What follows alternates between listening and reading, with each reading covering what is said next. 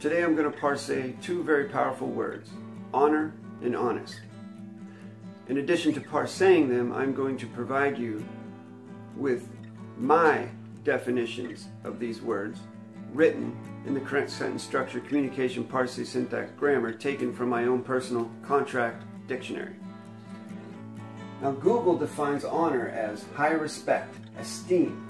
Comes from the 1200s, an old French word, O-N-U-R, honneur, which means dignity, distinction, position. My quantum language definition of honor would be this. Honor of this finite mean is, with this valid conveyance of this service and of this duty, with this location, by this claimant party. Now the next word, honest, Google defines as free of deceit and untruthfulness, sincere. The word honest comes from the 1300s, an old French word, honnête, which means free from fraud, virtuous, decent. From my quantum dictionary, I have defined honest as honest of this finite mean is, with this fairness and with this honor of this conveyance, with the volition by this claimant party.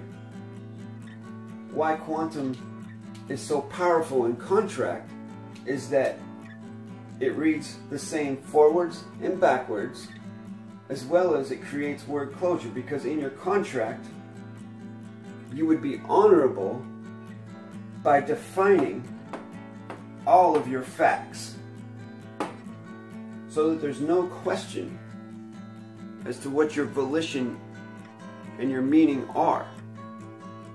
There's no room for assumption and presumption. If you have any question about what I've just said here, or any questions about quantum grammar, feel free to contact me in the private and the confidential at the email address listed in the description below this video. Thank you for watching.